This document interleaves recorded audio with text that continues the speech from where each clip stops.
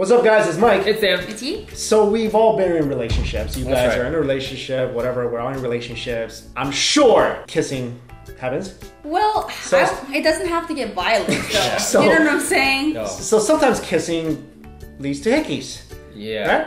I actually almost never, probably never. Not almost never, never. Never. Okay.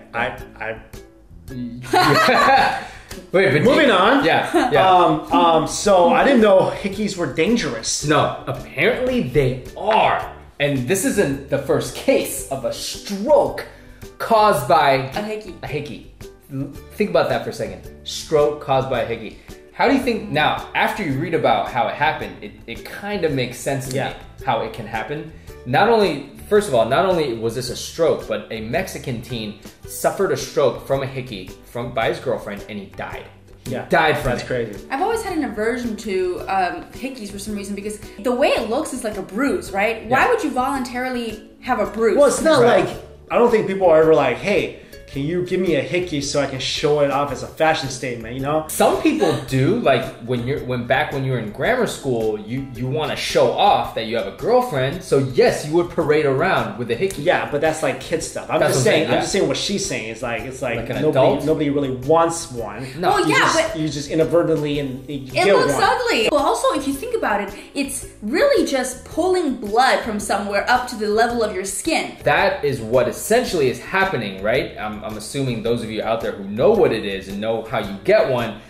So now if you take this up a notch. What happened here is a blood clot formed and then traveled up to the guy's brain and caused a stroke. I'm terrible. No, first of all, I just don't do it, guys. Do not do it. This is you. If you could die from it, possibly, and this is my philosophy. There's always these it's rare, but it could happen. If there's a 1% chance, I'm just not doing it. Oh, really? Yeah.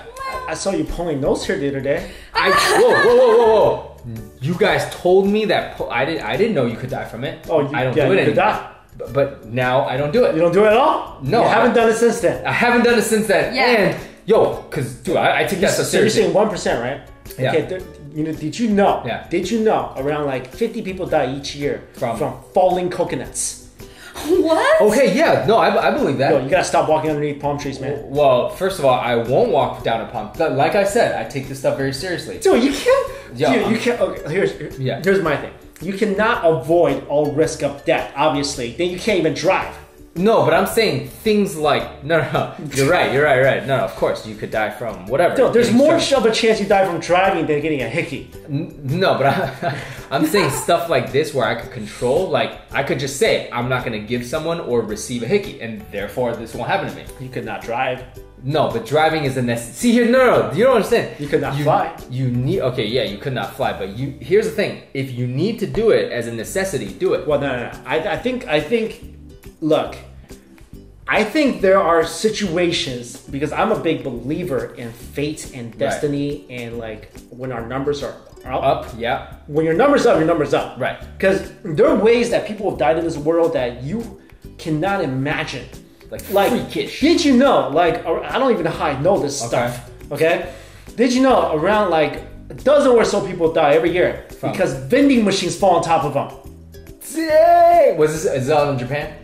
Not all in Japan. Yeah. That's crazy. But weird stuff happened all the time. How did that woman die a few years ago? A stingray jumped out of the water while she was on a boat and stung her in her heart. Oh, jeez. How does that happen? That's crazy. All I'm saying is that when it's your time to go, there's nothing you can do to avoid it. I agree with that. Yeah, because sometimes you just can't prevent things like this. I mean, Right. I get what you're saying, because you don't have to do it, then don't do it. But I also get what you're saying. If it's gonna happen, it's gonna happen. Unavoidable, So yeah. you know what? Yeah. Forget about it. Right. I personally don't like these anyways, so I don't think that's my way of death. So you will never die from that, but hickeyness. I want to find out what Right. 2 published cases of this have happened. So there was the guy who unfortunately that's died, 2. but there's a woman who suffered the same tragic. Right. Not. She didn't die. No, she didn't die. Right. But I'm saying, dude, that's 2 hickey. That's 2 Hickey causing strokes. I'm done.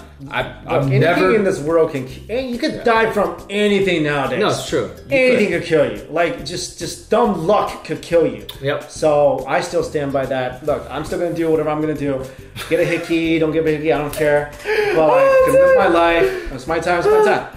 Can't help it. Well, Team Mike, Team Dan, which side are you on? Are you gonna be team avoid everything you that could kill you, or team it's your time?